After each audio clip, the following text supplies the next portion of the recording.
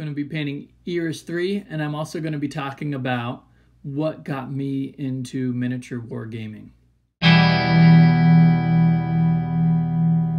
So, when I was about 10 or 11, I think, for Christmas, Santa, my parents, got me, Santa got me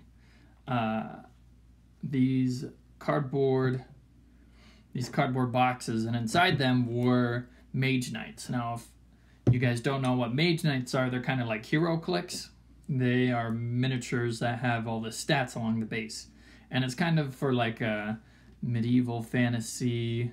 So there's dragons and orcs and zombies and stuff like that. And so I got a good collection of them. I had like 15 or 20 of them, all little Mage Knights, and they were pretty cool. And so I started collecting those, and I'd never had anybody to play with. I think my younger brothers only played like once or twice, but I had them. I thought the models were really cool. I had a comic book from them, and that was kind of the start of my miniature collecting.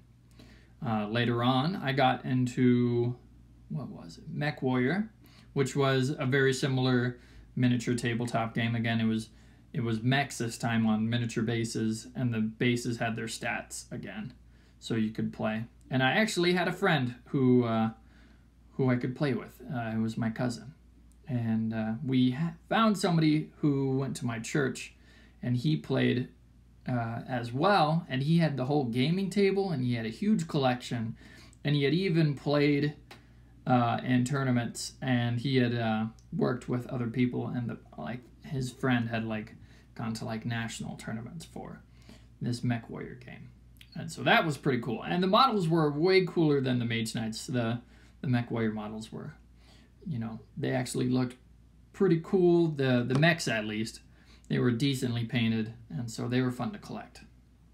I even remember I had a pretty rare one, an Atlas, and it was a blue one, and I was pretty stoked when I got that. And then, one fateful day, my dad took me on a trip to Denmark to meet some of my cousins. And while meeting my cousins, I go down into their basement, and I see this whole basement has been turned into pretty much like a wargamer's crib, pretty much. So they had the whole gaming table in the middle. They had all of these shelves along the wall, and they were playing Warhammer 40K. And they had, I want to say they had almost every army. They had a ton of miniatures down there, and they were all painted, and they were all on display shelves, and they had a table for painting and hobbying as well. And they had the gaming table in the middle. I'm like, what the heck is this? This looks like MechWarrior, but you don't have the stats on the base. And my cousin's like, oh, it's called Warhammer. Let me show you. And so we played a test game. It was more than a test game. Like, I played Tau because I thought their guns looked way cool, and I can't remember I think he played Eldar. And he just gave me like the broadsuits and the tanks, and like I had all of these guns on my side of the table, and I don't think he was playing with much. I think he had a Titan or something. But I don't remember the game. I can't remember if we even finished or not, but just seeing that many models painted on display shelves and all around was just like, whoa, this is amazing. It was like a dream come true. And so that's where I pretty much got my fever for modeling. So I went home and I bought my own, bought some Space Marines, and I painted them up. I got the starter kit, the Warhammer, I think it was Fall of Macabre, Macrib. I don't know, it was Space Marines versus Tyranids. I think it was like the 4th edition or something. And I got that with my brothers. I painted them all up. I tried to get my brothers to play, but they never really were interested, so I had all these models. And then I kept on buying more Marines, and so I had a pretty sizable army. And then there was this website, up-and-coming website called Mini Wargaming, and they had a video contest. and if you won their video contest, you got $500 worth of product for at their online store. And I entered a stop motion piece. I took apart some of the models I had, and I used poster putty to kind of stick in their joints so they can like move their limbs. And then my brother and I, we kind of did it all in like 4 days. That was all we did for 4 days, was just, we built the city in 1 day, and then we just started doing stop motion pieces. And it turned out, I mean, it was a terrible video, of course, because like, what, I'm a teenager and I don't really know anything, but it won. The video actually won, and so I got $500 worth of miniatures, which is enough to do an army. You know, especially for a teenage kid, that was more money than I could ever think. So I got a decent sized army of Tau and Space Marines, and I painted them both up, and I gave the Tau to my brother in a hopes that he would play. He never played, but I gave it to my brother, and then, you know, time had passed and I never really found anybody to play with.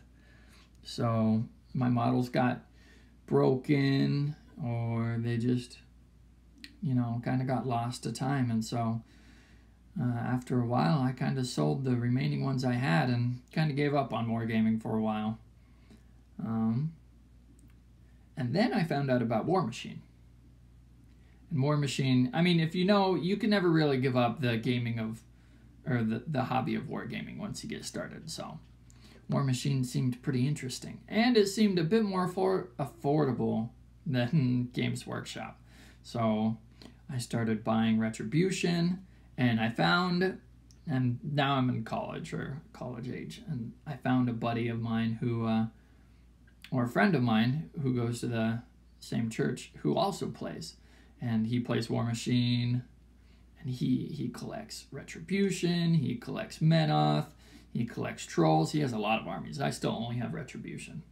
But so I actually found somebody to play with, and he took me to a game store where people play locally. And there's a decent amount of people who play there, and they're all pretty nice. And so now, suddenly, I have a gaming group that I can go and play with. And now, you know, now more than ever, I've actually been playing and painting more, and I'm pretty happy. So, but that's kind of how I got started into miniature tabletop gaming. So, you know, it's always kind of interesting to look back and see how you get started and what kind of leads you here. You know, it's pretty, I like to talk to people and ask them what got them into started. Was this their first game, or were they playing other games before?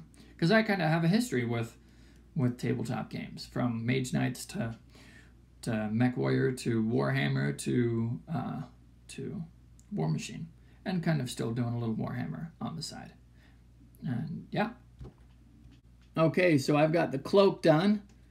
It's coming along okay. Well, the cloak as in I've got the undercoat done, and then I'll start painting on the details on the cloak.